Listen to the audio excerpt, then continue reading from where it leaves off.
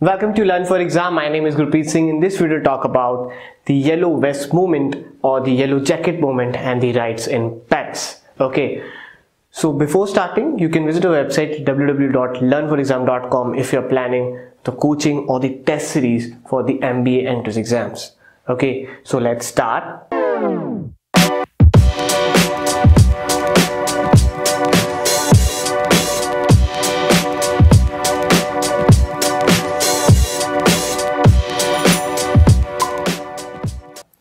Now the yellow vest movement और the yellow jacket movement, इसके बारे में हम पहले इतना जान लेते हैं कि ये मूवमेंट किस रीजंस की वजह से हो रही है। छोटा सा रीज़न आपको बता देता हूँ।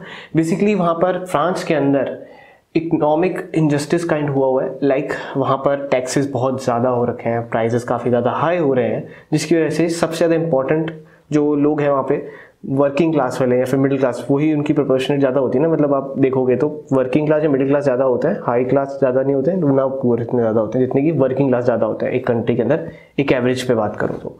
ठीक है, तो उन्हीं को सबसे ज़्यादा प्रॉब्लम्स आ रही हैं वहाँ पर, बिकॉज प्राइसेस बढ़ते चले जा रहे हैं, महंगाई होती चली जा रही है वहाँ पर, जिसकी वजह से ये आपका जो येलो वेस्ट मूवमेंट है वो स्टार्ट हुई है। अब ये स्टार्ट कैसे हुई, that is really very interesting.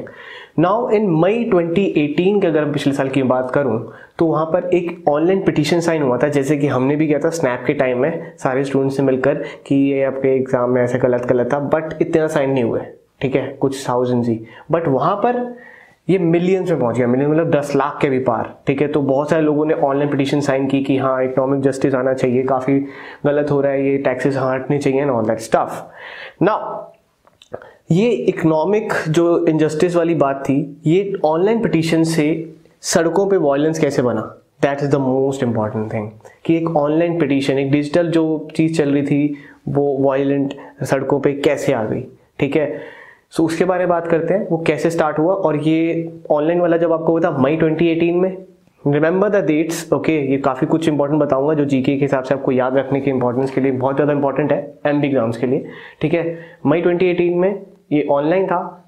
नवंबर 2018 में 17 नवंबर टू बी पर्टिकुलर ये ऑफलाइन आ गया। ठीक है, अब ये कैसे है उसके बारे में बात करते हैं। पहले देखते हैं कि ये येलो वेस्ट मूवमेंट ही क्यों कहा जाता है इसको। नाउ येलो वेस्ट मूवमेंट क्या है कि फ्रांस के अंदर जो भी ड्राइवर्स हैं, बेसिकली जो टैक्सी ड्राइवर्स हैं, वो अपनी गाड़ी के अंदर येलो कलर की जो वेस्ट होती है उसको रखते हैं, ताकि कभी भी उनको इमरजेंसी है तो वो उसको पहन सकते हैं। ऑलराइट, सो जब राइज हुए फ्यूल के प्राइसेस और भी ज़्यादा, और ड्राइवर्स को लगे कि कुछ ज़्यादा ही हालत ख़राब हो गई है, उन्होंने प्रोटेस्ट करने की सोची। और वो प्रोटेस्ट करने के लिए उन्होंने किसको चूज़ किया, येलो वेस्ट को पहनने के लिए। रीजंस क्या थे?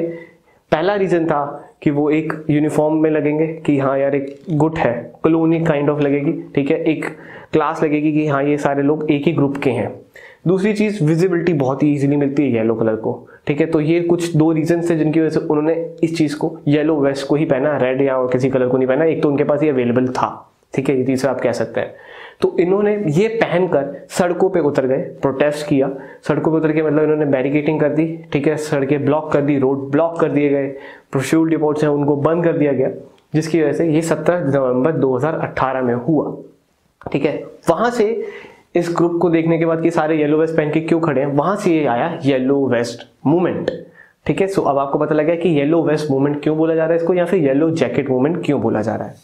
ऑलराइट, नाउ इसके और क्या रीजंस हैं? क्या फ्यूल प्राइसेस ही रीजंस हैं? नहीं, इसके और भी रीजंस हैं। हाई कॉस्ट ऑफ लिविंग एक तो, दूसरा है कि जो लोग बोल रहे हैं, ये क्लेम्स किया जा रहा है कि जो टैक्स लगा है वर्किंग क्लास पे और या फिर आप कह सकते हैं मिडिल क्लास पे, वो ज्यादा है एज कंपेयर टू दी जो हायर क्लास या फिर लोअर क्लास के ऊपर है। ठीक है, मतलब प्रोपोर्शनेट नहीं है, डिसप्रोपोर्शनेट है।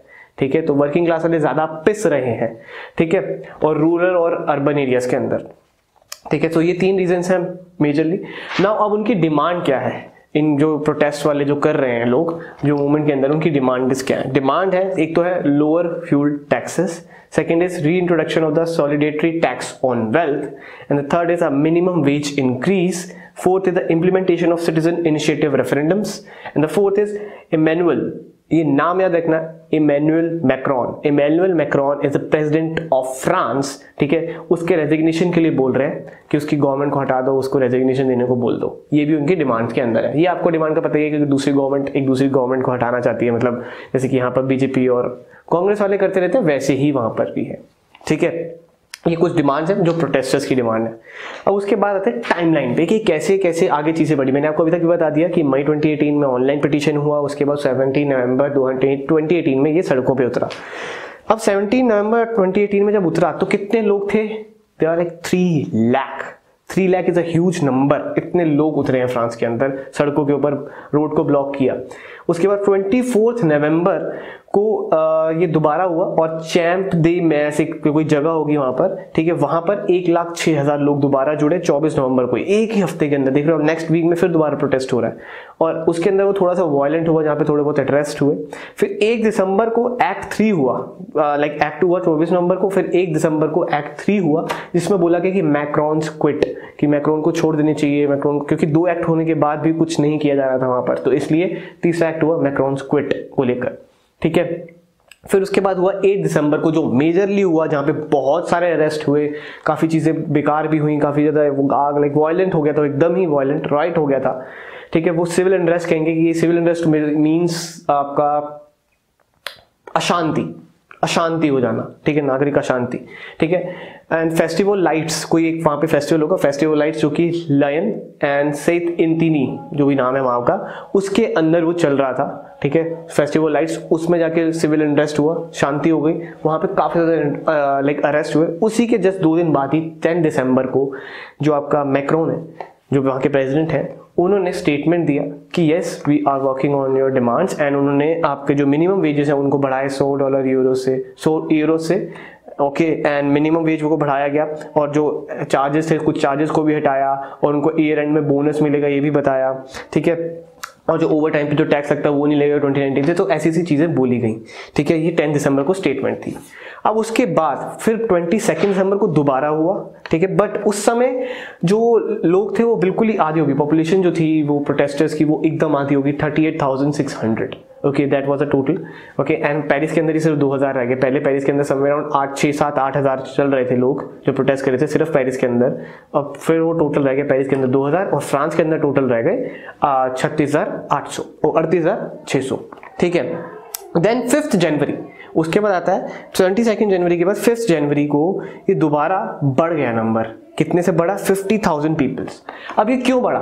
पहले तो स्टेटमेंट दे दी थी, उसके बाद ऐसा क्या किया बीच में कि ऐसे लोग ऐसे बढ़ गए और बढ़ गए, और 12 जनवरी को तो और ज्यादा 84,000 हो गए। ये नंबर बढ़ता ही चला जाएगा अब, क्योंकि ये अभी 16 दिसंबर, अगर आप देखो अभी न्यूज में, आप फेसबुक पे देखो, ये नंबर बढ़ता चला जा रहा है, और लोग वहाँ पे बहुत ज्यादा अफरा तफरी मचाई हुई है, पुलिस के साथ लड़ रहे हैं, आग लगा रहे हैं उनकी वैन्स को, उनकी जगहों को, ठीक है, लाइक गवर्नमेंट की प्रॉपर्टी को एकदम तहस नहस कर रहे हैं। अगर आपने देखा हो फेसबुक पर, अगर नहीं देखा तो प्लीज थोड़ा सा अच्छे पेजेस को लाइक करो, फनी पेजेस के अलावा। बेसिकली ये क्यों हुआ? क्योंकि पुलिस के एक्शंस जो थे 22 के बाद वो थोड़े ज्यादा ही खराब रहे, उन्होंने अरेस्ट किया, मारा लोगों को, तो उसकी वजह से वो जो लोग हैं वो और गुस्सा हो गए, जो पहले भड़के हुए थे और ज्यादा भड़क गए वो स्टेटमेंट के बाद भी जो उन्होंने मैक्रोन ने दी, ठीक है। सो अभी जो हालात है, अभी कुछ काइंड ऑफ कह नहीं सकते कि खराब होंगे, क्या होगा, मैक्रोन विल क्विट और नॉट, वी विल सी, मैं उसके ऊपर बता दूंगा। बट इतने में ये पता लग कर आ रहा है कि ये जो है मई 1968 में भी एक ऑक्यूपेशन को लेकर स्टूडेंट्स के बीच में, या फिर आप कह सकते हैं गवर्नमेंट स्टूडेंट्स को लेकर काफी बड़ा राइट तब भी हुआ था। उसके बाद से ये अब का जो है वो बड़ा राइट है फ्रांस के अंदर, जो कि इमैनुअल की प्रेसिडेंसी के अंदर हुआ है। ऑलराइट, सो लेट्स सी कि आगे क्या होता है। If you don't know about the मई 1968 में क्या हुआ था, तो please comment down below, I will make a video for that as well. And I hope इसके अंदर आपने जो सीखा है, जो डेट्स है मैंने आपको बताई इंपॉर्टेंट, वो याद रखिएगा। क्वेश्चंस में आ सकती हैं, स्नैप के अंदर जीके आती है, आपकी IFT में जीके आती है, आपका CMAT में जीके आती है, ऐसे काफी सारे एग्जाम्स इसके अंदर जीके आती है, तो ये क्वेश्चंस आ सकते हैं। So remember these dates and the name of the president of France. Alright, so hit the like button if you like this video, share this video with your friends, and don't forget to subscribe to this channel if you are new। and अगर कुछ भी suggestion हो तो please comment down below. मैंने last वाले session को like भी किया जब हमने कैट की टेस्ट सीरीज जो हमने लॉन्च करी है रिसेंटली, उसके अंदर किसी ने कहा कि सर अदर एग्जाम्स के भी एक एक ऐड ऑन कर दो, तो we are adding the other exams test as well, just one for the NMAT and snap, ऐसे सारे के सारे वो भी ऐड हो जाएंगे। Just give me a day, I will give you update on that as well. Okay, till than happy learning, bye bye.